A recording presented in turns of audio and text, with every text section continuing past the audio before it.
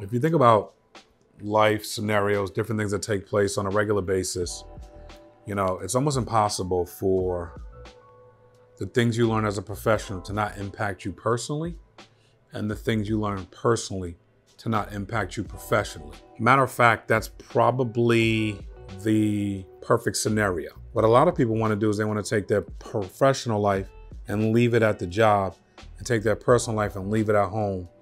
And I just think, as cute as that sounds, and people think that's cute, it's not freaking cute.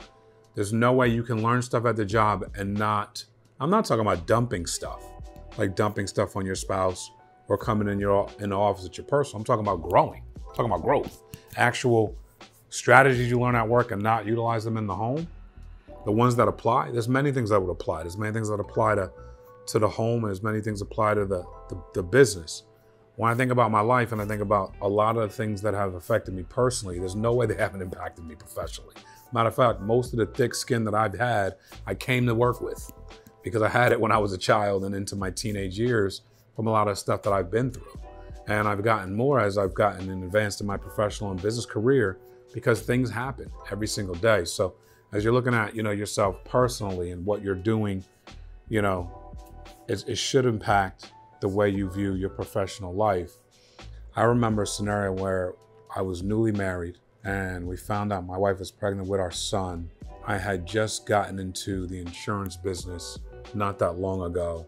I had created this allotment of time to do all these extracurricular things with my life, and including ministry and things. And I felt like my life was crashing on me. Marriage is serious.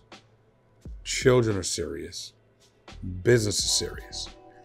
And if I look at my life, those are the things that I really needed, wanted, and was really here for. I was serving at the church, and I was serving a particular ministry where I would, assist a pastor when they had to speak.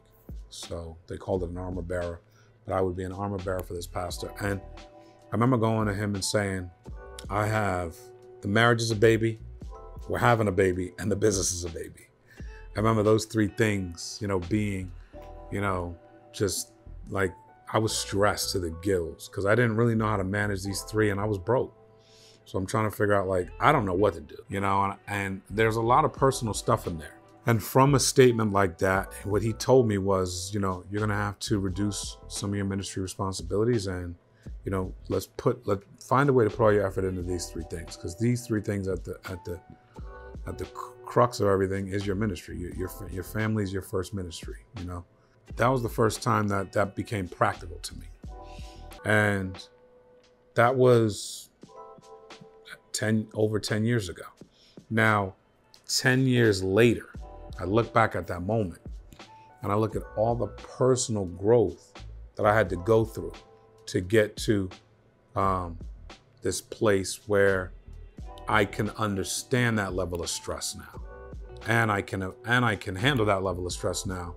I'm not saying it's easy. I'm just saying I've built systems and mindset and trials, tribulations, victories that I have seen over the last 10 years, that a situation like that wouldn't crash on me as hard, and I'd have the wisdom to know where to go with it. Well, that's personal growth and that's professional growth. So they do affect each other, because the stuff that I've seen professionally over those 10 years with that same scenario, here's the scenario: marriage, baby business. To me, that's the definition of personal and professional clashing. And I didn't section them off. And as a business owner, it's difficult to section them off anyway. So looking at your life and looking at what's possible, whenever you're feeling like,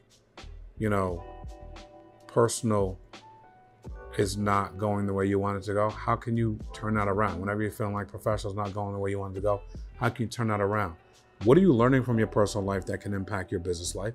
What are you learning from your business life that can impact your personal life? It's a very cool development of life where you're able to see both and utilize both, and then understand, and then get to a place where you understand how to not overutilize. For those people that are married, you can understand. So at the end of the day, what you're trying to do in a scenario like this is just learn to enjoy the season that you're in, learn to enjoy the dance of personal and professional, learn to enjoy that they do go together, and that you're gonna grow from both. You're gonna grow from personal, you're gonna grow from professional. And usually if you're doing it right, they're intertwining, and it doesn't mean that they're clashing. It just means that, there's romance between personal and professional. It just means that, you're dancing. And, when you see people dance really well and they anticipate steps, that's doing it right. Now, that takes time. It's not like you're just going to roll out on the dance floor and start breaking down moves. But that's the dance, and that's what it looks like. So these are the things that you're going to want to look at as you continue to progress in any stage of life that you're in.